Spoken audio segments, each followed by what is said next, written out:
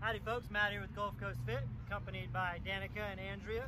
And we're about to run through some partner core work. You could call it ab work, but really working the entire trunk in a kind of a global manner. And all you need is a partner and one or two light resistance bands. Since Andrea and Danika both have a light band, we'll put both of them to use, but you could get away with using just one band between two people potentially. So we're gonna do some plank variations and some Russian twist variations. And with these, we'll keep it to 5 exercises. With these 5 partner exercises, you really get a great, well-rounded core workout. By core, I mean everything from your hip flexors, your glutes, your lats, your chest, your abs, serratus, obliques, and lower back. Everything in the trunk that's not your extremities. So first thing we're gonna do is a partner plank row. So we're both gonna be doing a side plank. Danika's gonna be on her right side, right elbow down. Andrea's gonna be on her left side, left elbow down, facing each other. And what we're gonna do is loop these bands kind of around each other like this. All right, the top arm has the band, bottom elbow on the ground, so this elbow on the ground, this arm with the band.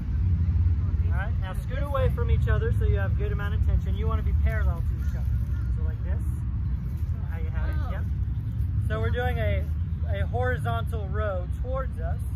Now, Andrea, scoot back even further. We want so that your arm is fully extended and we already have tension. All right, so we're both gonna come up into a side plank and let's get 15 rows together. And you see here, what's fun about these dynamic partner plank rows is that when we create tension, it's gotta happen simultaneously. So they really have to work together, stay in sync with each other, and that way they have to brace their side plank at the same time.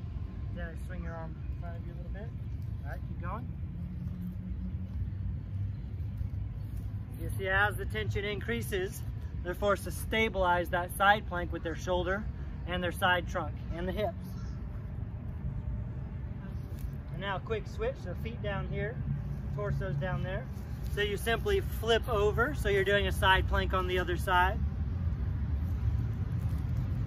All right, bust it out. See how they start with tension before the set starts.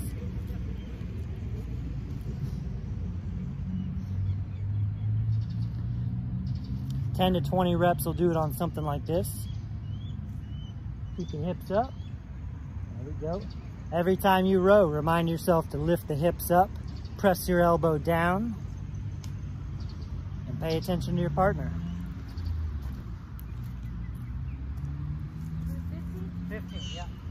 Great. Okay, one for good measure. So we're gonna go from a horizontal row relative to your body in a vertical position to a vertical row, mimicking more of a single arm lat pull down. So now their heads are going to be closer together, their feet are going to be at opposite ends of the spectrum. So you're going to face each other. Now with these pull down plank rows, we're going to keep the band on the same side. So Andrea's pulling with her right arm, Danika's pulling with her left arm. We're once again doing a single arm plank, but facing down now instead of a side plank. So we're gonna get 15 pull downs together. Make sure you scoot apart so that when your arms are fully extended, there's already tension to band. On their elbows? Yep, one elbow down. All right, plank, keep the hips level, 15 pull downs. Now what's challenging here is you wanna remind yourself to level the hips out with every single row. Your hip's gonna wanna shoot up. Level it out, keep your bottom elbow, shoulder active, pressing into the ground. Top arm elevates and depresses, scapula. All right, switch sides. Scoot this whole operation this way. All right, make sure arm up to make sure you've already got tension before the set starts. All right, and go. Something like this, a wider stance can make it a little bit more stable. Narrower stance, a little bit harder. We level hips and level shoulders.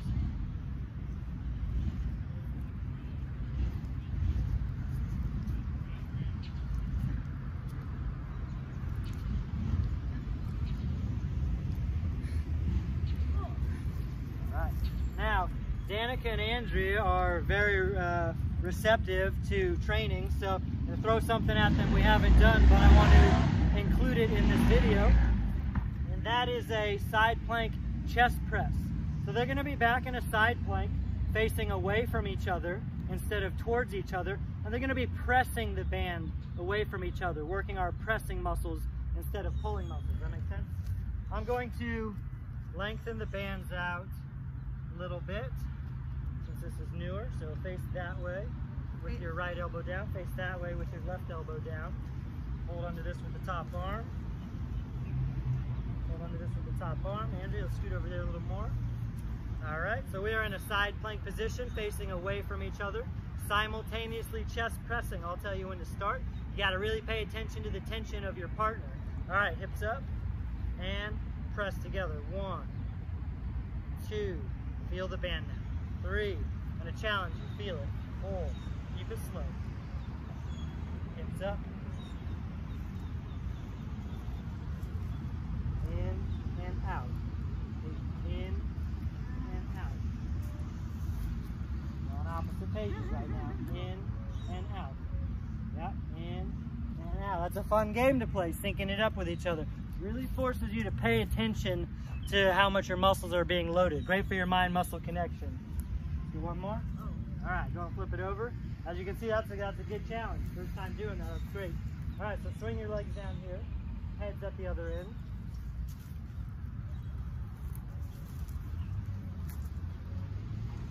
Face out. Good. All right, start with a little bit of tension. That way you can feel each other. All right, hips up, ready, and press. Bring it in, press. Bring it in, press.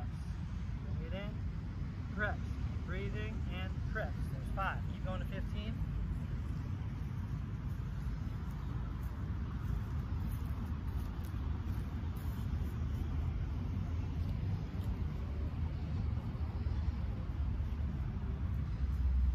Press into your elbow. 2 more, hips up. 15. All right, great. Nice. All right, moving along from our plank variations. Now we're going to do some V-up position partner drills, or we could call them a Russian twist, a couple of Russian twist variations. So I'm going to double the bands up again. And you can play with the band tension however hard you need it. I just know what they're capable of, so I'm getting them where they need to be right out of the gate. So we can keep facing this way. Good. Now, start with the band right in front of your sternum, both arms. There's already a good amount of tension. Now sit up nice and tall. Press the band out in front of you.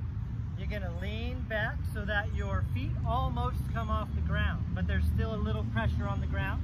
So you're going to find that balancing point. And now simultaneously, they're both going to twist away from each other like a Russian twist. Let's both twist away from each other and bring it back in. Twist a little more. Bring it back in. Now twist until the band touches your tricep. That's it. And back to neutral. Twist away, band touches tricep. Back to neutral. The key here is to keep as little pressure on the feet as possible. Now keep working together. There's 6. Let's go to 15. Keep reminding yourself to lengthen your spine.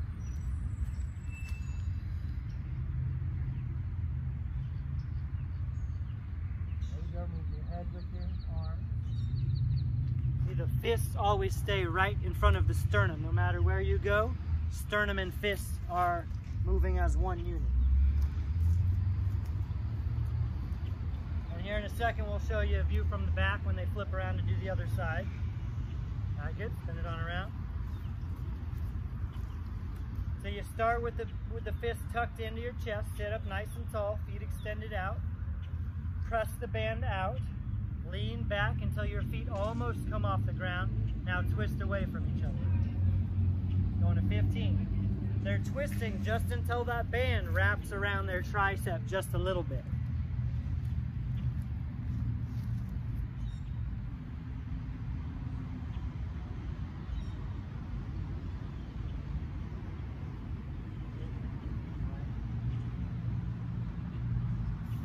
Go wrap it around the tricep just a little bit.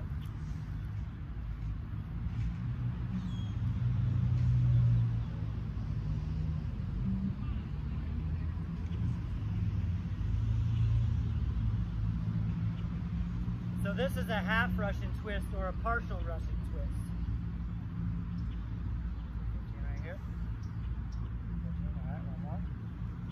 All right, sweet. Let's spin around one more time. The last exercise is a partner wood chop.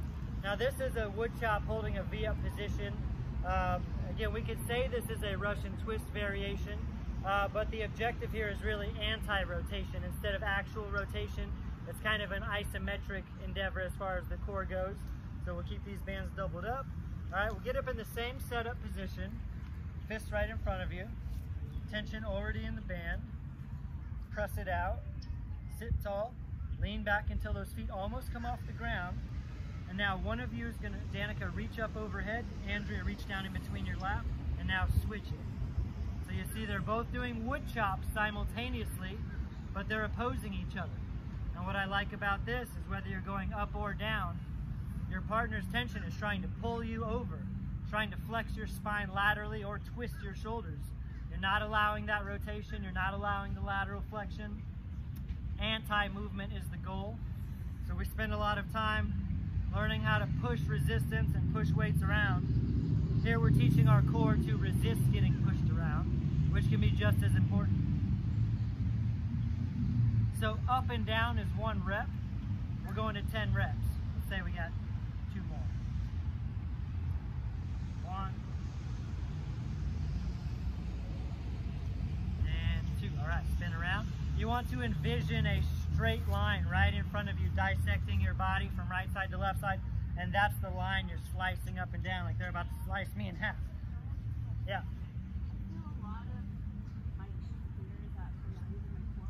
No, that's gonna have, you're gonna feel a lot in the hip flexors. You can put a little more pressure on the heels, or you can just tuck the belly button in and try to use your abs more. But yeah, that's totally common. Bring it in, tuck it out. All right, Danika, go up, Andrea, go down. We want the biggest vertical slice possible.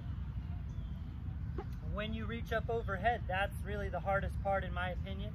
We do want to reach all the way overhead and avoid the lateral flexion. Danika said she feels a lot in her hip flexors. That is to be expected when you're holding a V-up position. It is a lot of psoas, a lot of hip flexors, a lot of quads too for that matter.